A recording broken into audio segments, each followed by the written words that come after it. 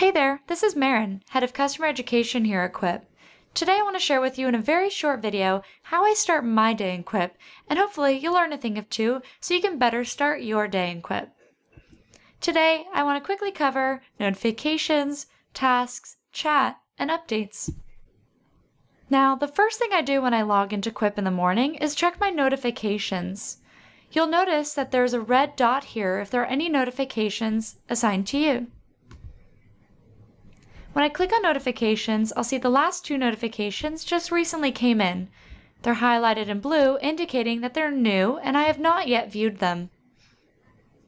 This is a great place for me to start because I get a really quick overview of everything that I'm accountable for within Quip. They can be as simple as just simply reviewing a document, someone has liked a message on a document that I'm in, or someone's responded to a comment that I've made within a document. Now, the next thing I do is I check my tasks.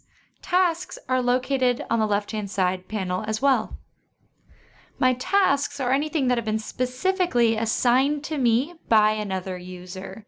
Now, I request from my teams that anyone assign a task to me if they need my input, especially by a certain date. For example, if you need my approval on a project plan, please assign me a task and set the date.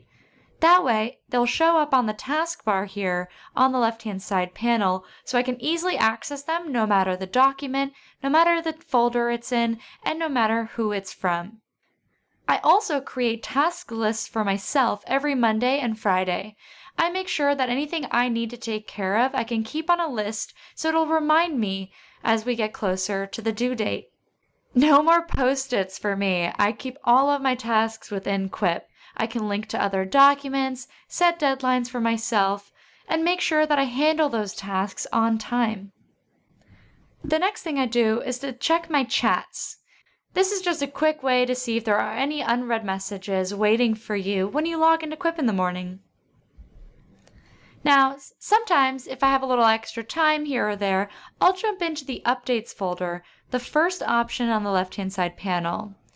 The Updates folder is not what you've been specifically called out for in a document. This will just be a list of all of the documents that are shared with you, so you can easily stay on top of the things that are happening within your business.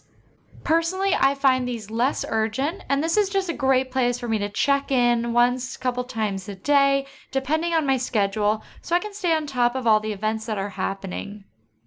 Consider this your lowest priority when you're logging in the morning. This can be quite overwhelming, so I definitely recommend starting with those notifications, the tasks, the chat options as well. Now, those are just my quick tips for what I do when I log into Quip every day. So try it out for yourself. Create a checklist, check out your notifications, and check out your chats first thing in the morning and see if that makes your day any more productive.